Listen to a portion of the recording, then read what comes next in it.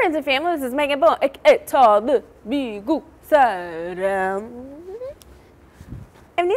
And nobody asked, but since I made that video about words I always say in Korean, it got me to thinking.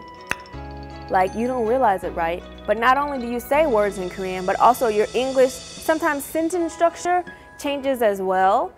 And I realized it becomes more Korean, the English words that you say. So without further ado, ways your English might become Koreanized.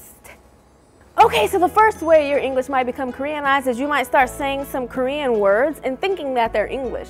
I was with my girl Toyana Brown, and you know, we was just talking, and she was like, "Can you hand me my handphone?" And I was like, "Oh yeah, sure, here's your handphone." And then we looked at each other and we were like, "Dude, you called it a handphone."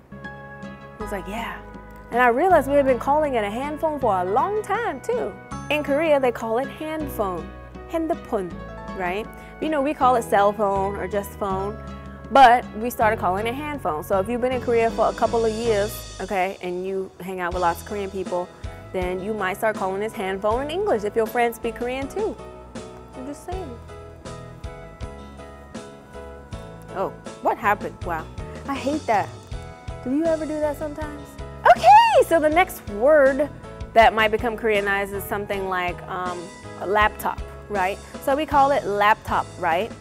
But in Korea, they call it notebook. A couple times they're like, "Give me my notebook."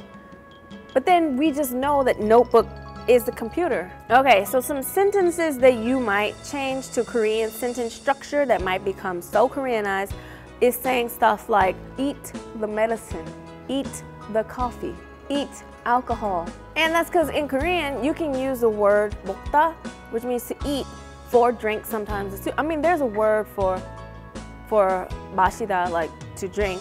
But a lot of times people will just say, like, you eat something. Like, for example, medicine, you always eat medicine in Korea, but you know, in English, you take medicine. So I found myself saying, "Hey, I'm gonna eat this medicine," or "Did you eat this medicine?"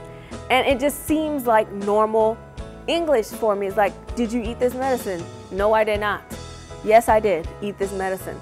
Okay, so the next one is, instead of saying blah, blah, blah, wow, that even felt weird to say blah, blah, blah. I cannot tell you the last time I've said blah, blah, blah. Instead of saying blah, blah, blah, we say mo, mo, mo, or like dang, dang, dang. Like if you're talking about like a space or something, you know, fill in the blank or whatever, you can say, "Oh, it is, you know, dang, dang, dang, whatever, dang, dang, dang," or mo, mo, mo.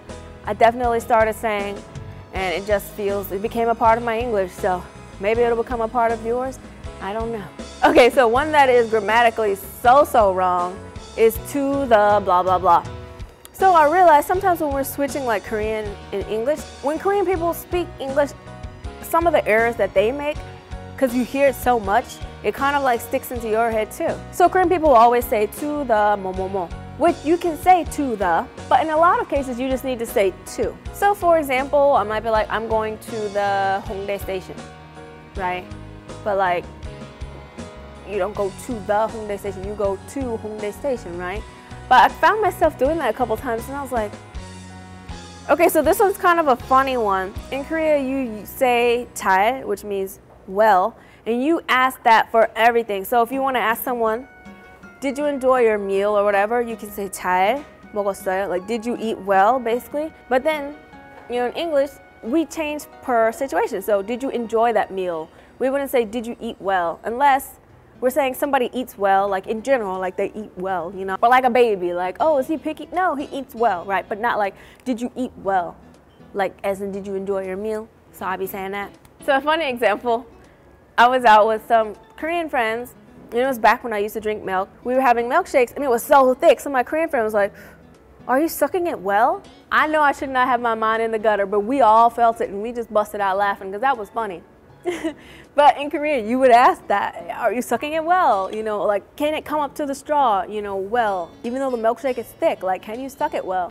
So you might find yourself saying well for a lot of things that we wouldn't usually say well for. You know what I'm saying? So, yeah.